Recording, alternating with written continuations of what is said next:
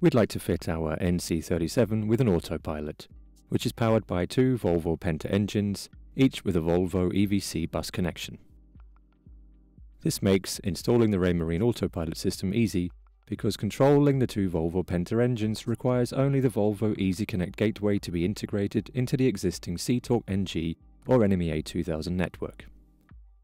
There's no need to install a separate Autopilot drive. The first step is to start with the installation of the Raymarine P70RS Autopilot control unit. To do this, we make use of an existing hole in the cockpit console which is currently fitted with a cup holder. This is glued in place, so we carefully separate the glue with a sharp Stanley knife and push the holder out of the console from underneath. Use a sharp chisel and a knife to remove the remaining glue.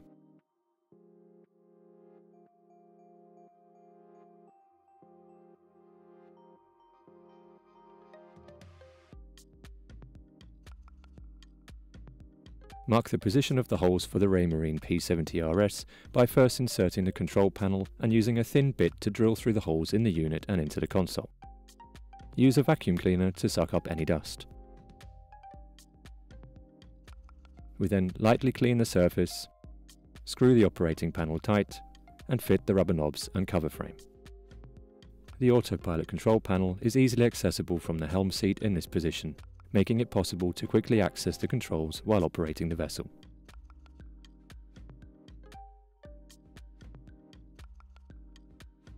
Now, the Raymarine P70RS must be connected to the C-Talk NG or NMEA 2000 network.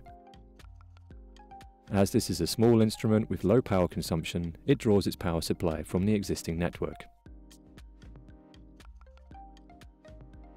So that the Autopilot can also control the engines, we need to connect the Volvo EVC gateway to our C-Talk NG network.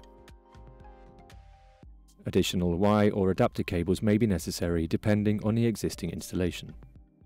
We connect the NMEA 2000 end of the gateway to our network using a micro C to C-Talk NG adapter cable. In our case, we have a free EVC bus slot and can connect the gateway directly to the existing EVC bus. Now we connect the gateway to our C-Talk NG network. Next, we need to find a suitable installation location for our Raymarine EV1 course sensor. This should be placed at least 1 meter away from any large live lines and equipment such as boilers and pumps. Also, make sure that there are no other components such as bus bars or sonar sensors close to where it is to be installed.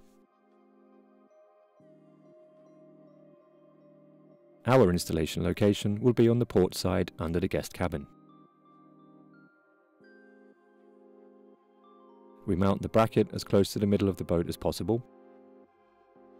Before we insert the sensor, we glue the supplied sealing ring into the holder. This is used to absorb vibrations. Make sure that the arrow points towards the bow of the vessel when inserting the Raymarine EV1 course sensor. To integrate the sensor into our C-Talk NG network, we connect a C-Talk NG drop cable to the connector on the bottom.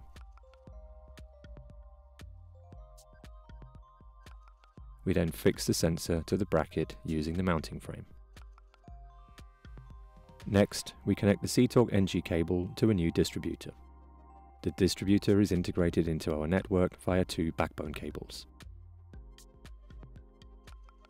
To keep the cables neat and tidy, screw cable tie adhesive plates and affix the cables to them. We'll be showing you how to operate the Autopilot in our next video.